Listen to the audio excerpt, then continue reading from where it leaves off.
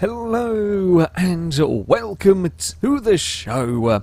I am back on BeamNG Drive taking more of your automation cars around the autocross course. We start with a car from Glitch. This is the Ultrabird Silhouette.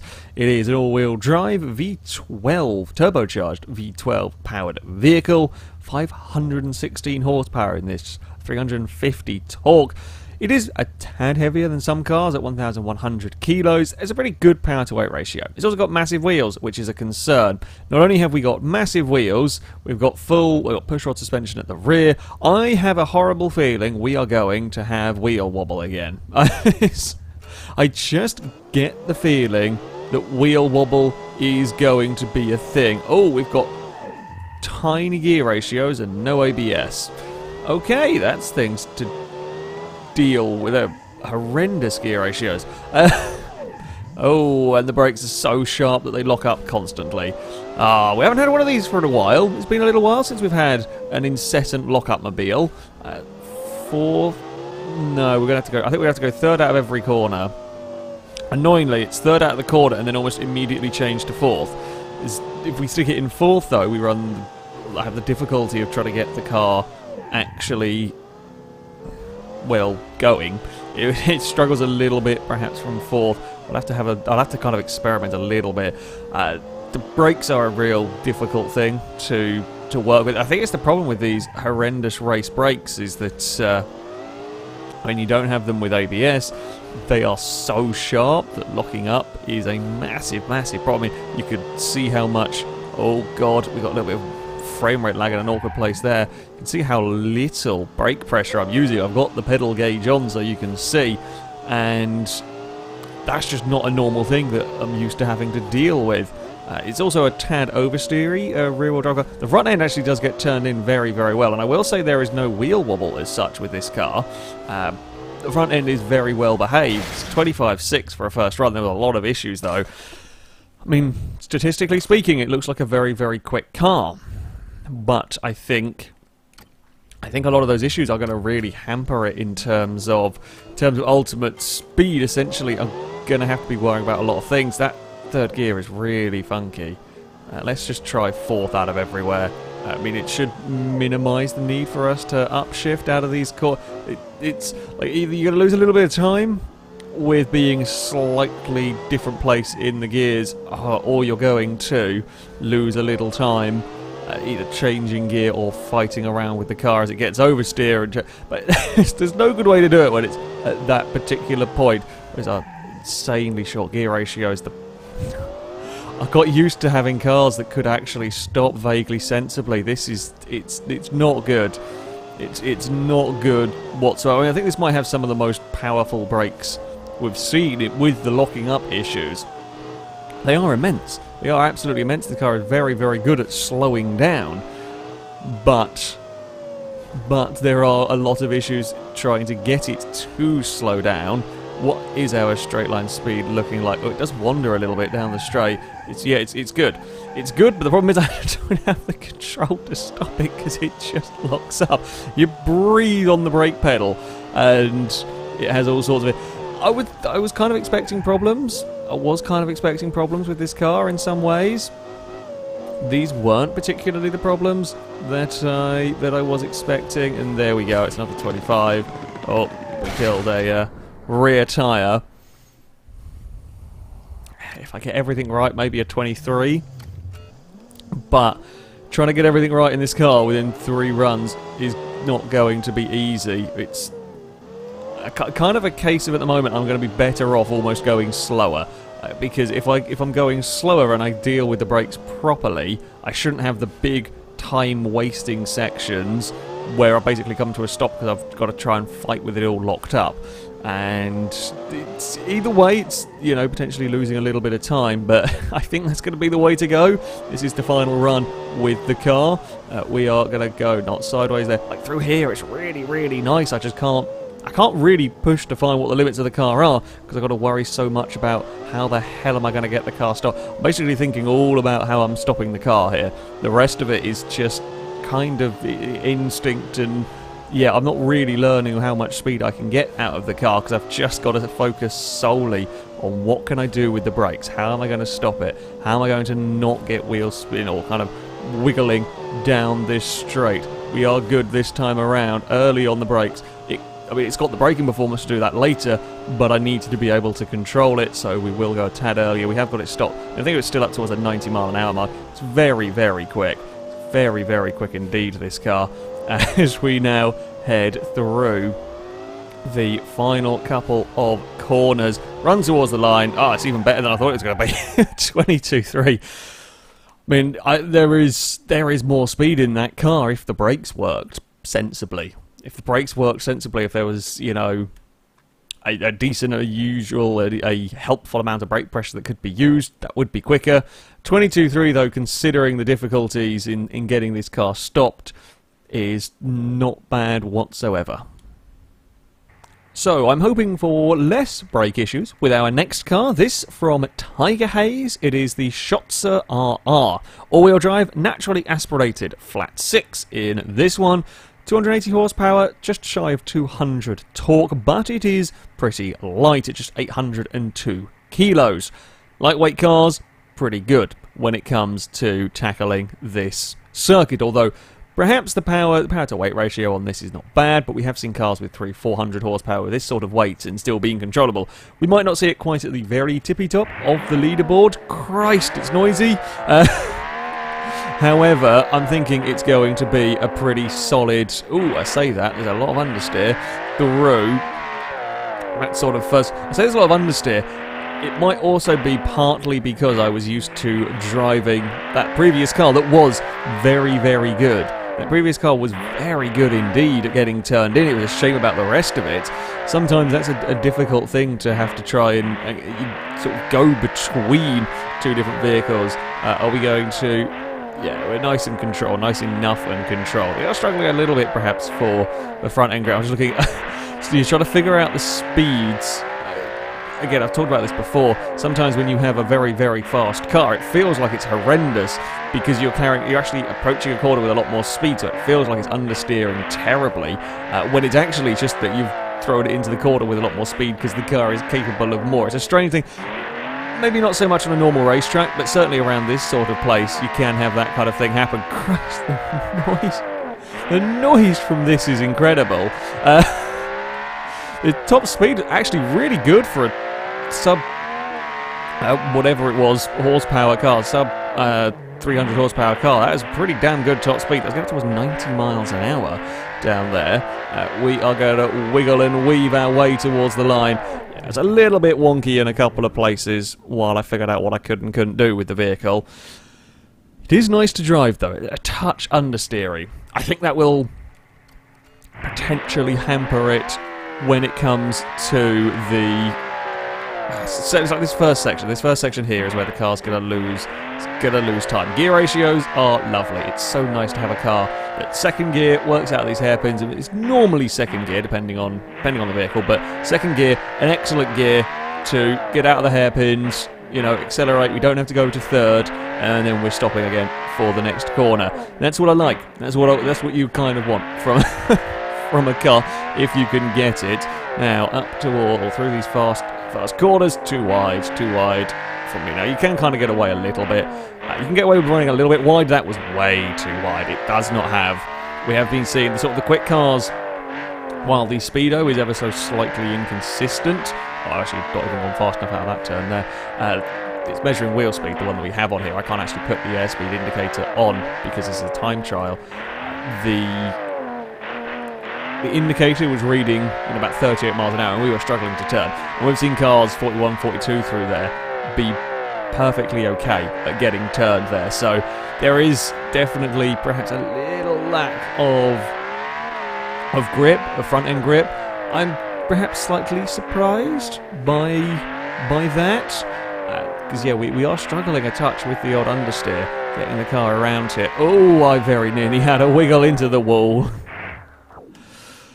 That nearly went really badly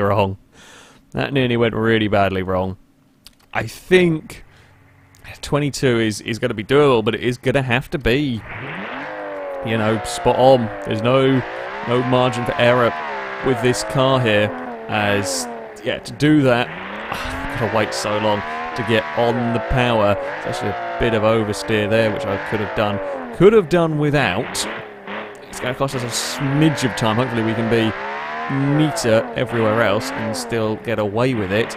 Come on, it's that weight. That's what's killing it. The acceleration is actually very, very good. I feared that this might be a little bit underpowered. We're only talking fractionally here, but I feared it might be a little underpowered down the straights. But as it is, no, it's got more than enough acceleration. It's that lack of corner grip, I think, that is going to do the car in, if you like. Trying to... Now, we can, of course, make the most of some of these exits here. We could run wider. We don't have to worry about kind of keeping the car nice and tight. You can get away with getting on the power a little earlier. The hairpin onto the straight is actually an interesting one. Like, you don't want to run too wide. There is a lot of this runoff area. I don't want to run too wide, otherwise you actually have a right faff getting it back in time for the bridge part. Or I don't think it's got the best brakes. It's quick down the straights. It's not quite stopping as comfortably as I would perhaps expect the car to, which does ever so slightly lock up even with the ABS. It's just, yeah, there are little things that just hamper it from being, you know, an absolute fastest car. We are into the 22s. It's not bad. It's not bad at all. There are a couple of things. The brakes are a little scary in places, whether it be with lockups or whether it be perhaps not as powerful as you might expect, and the understeer kills it. But still, again, still a good time. Into the 22s. Into the 22s is not bad whatsoever. Up next, we have got a very mighty wing. It's a very mighty wing indeed. This car from Michael C486 is called the Acedro City. All-wheel drive turbo V6 in this. Interestingly got a 4-speed gearbox. Hopefully the gear ratios are good. In this, 477 horsepower, just over 300 torque. It weighs just 895 kilos. That is a big power to weight ratio. There are some massive tyres, so let's hope we don't have terrible wheel wobble. It's, yeah, potentially going to be very, very quick. Short wheelbase, although high centre of mass could be a concern. There is, yeah, potential for a very, very quick car in this. And I spotted a little bit of wheel wobble. Oh, we've got brake issues, I think. I think we've got... Oh, the wings come off!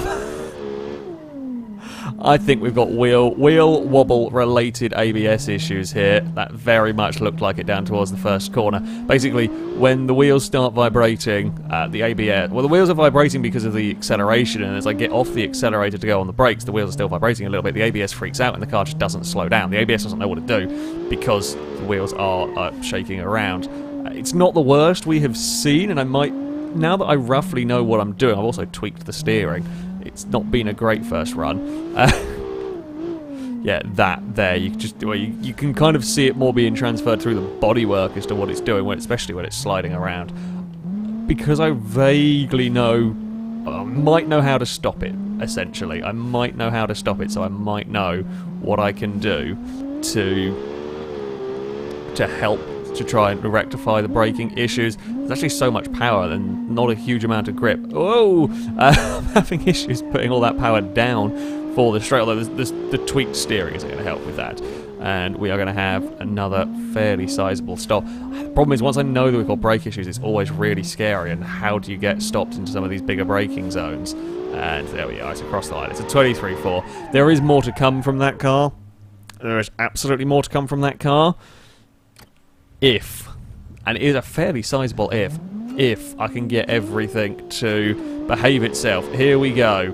We are, I mean, that's better down to... I might just have to accept that we will be a little bit, just be a little cautious into the first corner. That's one of the worst places for the wheel wobble, essentially, because you've just launched it off the line. You've launched these, sometimes very, very powerful, I mean, in this case, yeah, a very, very powerful car off the line, and even the all-wheel drive, the wheels are so... The tyres are so massive it causes the wheels to judder as you launch it. Out of these corners, you got the car up to a little bit of speed. It's not so bad. It is pretty good turning from the car. Like, handling-wise, if we ignore the potential very, very big, scary problem, handling-wise, pretty solid actually. A good amount of turn-in, very, very good acceleration. Brakes feel, when they are working, feel pretty good. Actually, not even warming up the front brakes. That probably won't help matters. We are just about starting to now, but there we go. Is this wing going to actually fit through here at full? Yes, it does. It does. It does fit through there. It's a little bit sketchy. It's a little bit sketchy. I'm wondering if we are going to see a wing too. Well, we had some pretty. I mean, this is perhaps the mightiest standard wing. We've had much bigger wings that have been. Well, I mean, like the rooftop table. Oh, that got a wiggle across the line. It's not easy feeding it through that narrow section. We are sub 20 though with the car, which is nice. Not sure we're going to see it in the 17s though. I'm not sure we're going to see it into the 17s if it wants to challenge towards the front. I mean, I have slightly less confidence in the car after the first runs. It was better that last time around. We didn't have any issues, but I know if you kind of go full at it now, that's when I'm going to screw up the final run. So we're going to have to take it with a modicum of caution whilst it's very difficult taking a modicum of caution while of course still trying to go really very fast. This car is capable of very high speeds. And slow it down again for this next turn. The gearbox is good, I will say that. I was curious about how the 4-speed was going to work in this. They've got the gearbox very nice. It's kind of what you want. There's a gear with power in it out of most of these corners. I mean, nobody else has really tried it outside of a few sort of I say more city car, but outside of some more obscure vehicles, everyone's gone for 6-7 speed gearboxes, where you don't actually need to do that. It's a clever idea because a 4-speed gearbox will actually be lighter in the car. So we don't need more than 4 gears. I'm pretty sure I just brushed the wing against the post there. Yeah, don't need more than 4 gears if they're tuned right. So it's a clever idea that so far anyway, not more people have gone for. There we go, an 1880 is a better run. It's a very quick car.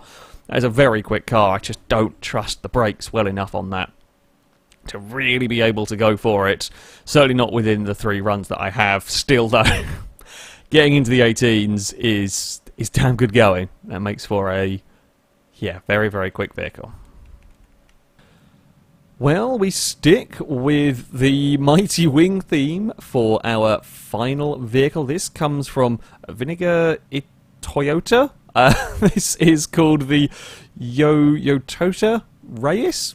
It's essentially a play on the Toyota Yaris.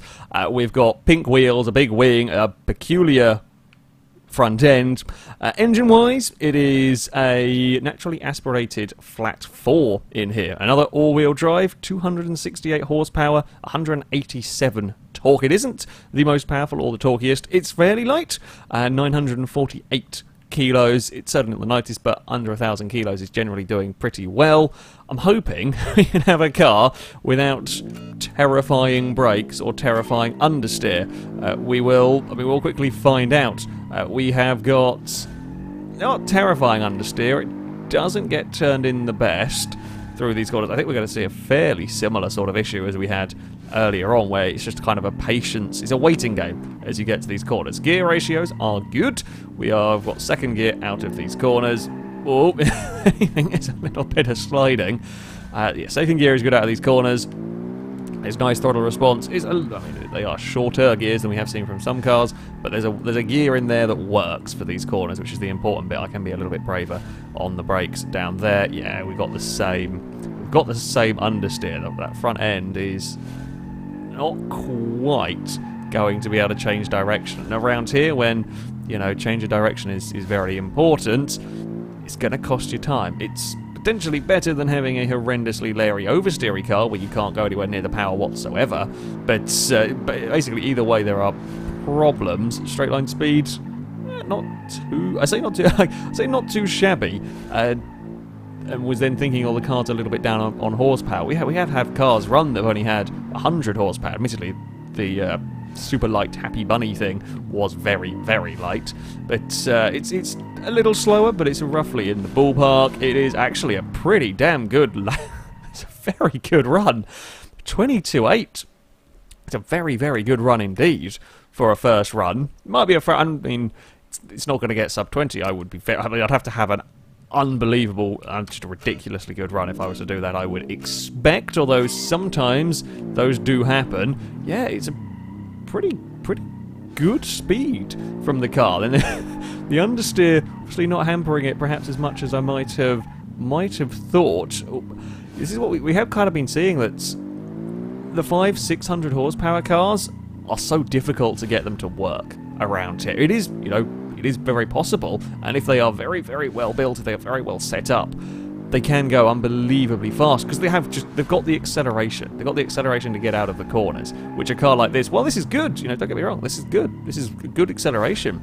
It's not the same as some of the cars that we have seen, but this has got the composure. It's easy to drive this pretty damn quickly. It's easy to get this close to its limits, whereas a lot of the real monsters, you know, the car we started today with, I'm spending more time having to try and figure out the brakes because they're locking up, or the wheels wobble, or something strange goes on with the terrifyingly quick cars, or they just don't have the grip to go with all of the power. That, yeah, the sort of the 300 horsepower mark is kind of where you want the vehicles to be at. You can get away with more if they are perfect, but the 300 horsepower mark is doing very well. 300 horsepower, fairly light.